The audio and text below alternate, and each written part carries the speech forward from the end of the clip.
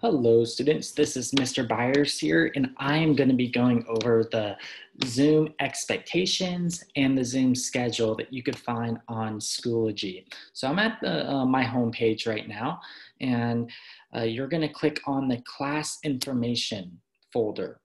So once you click there, there's a couple of pages here, and the Zoom swim expectations page we'll click on in a second, but we're going to go over the Zoom PE schedule for classes.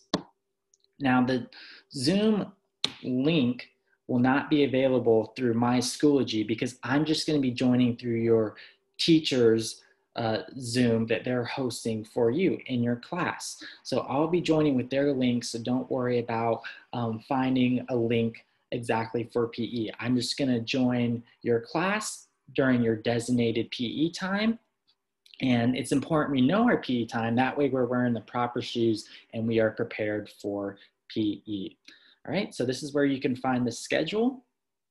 If we go back, we'll click on the Zoom swim expectations, which I'm sure your teacher has already given you expectations for your class. And these are probably going to be very similar for those Zoom expectations that I expect to you to do in PE class. So we have our swim, show respect, work hard, include others, make safe choices. And these are the expectations. So let's start off with show respect. I mute my mic when I am not speaking. I have my attention on the speaker. I enter my first name in Zoom. Those are all different ways of showing respect. Work hard. I listen and respond to questions. I participate in activities through video, audio, and or chat. All right, I want us all working hard in PE, and I love hearing from you all, so having that participation is very important. Include others. I wait until others have shared before speaking again.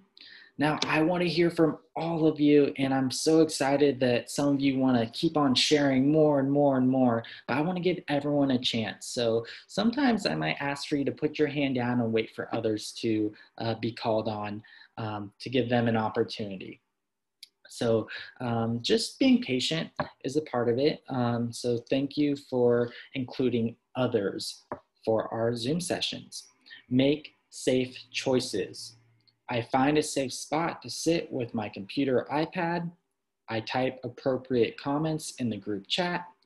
I leave toys, pets, or other distractions out of the Zoom unless invited by the teacher. All right, so I want to make sure that we're all staying safe during our Zoom sessions. So those three expectations are very important. I know we all will do such an excellent job on Zoom for our PE online lessons, and I'm really excited for them. Thank you so much for your time, and these are Zoom expectations, and I went over the schedule. Have a good rest of your day.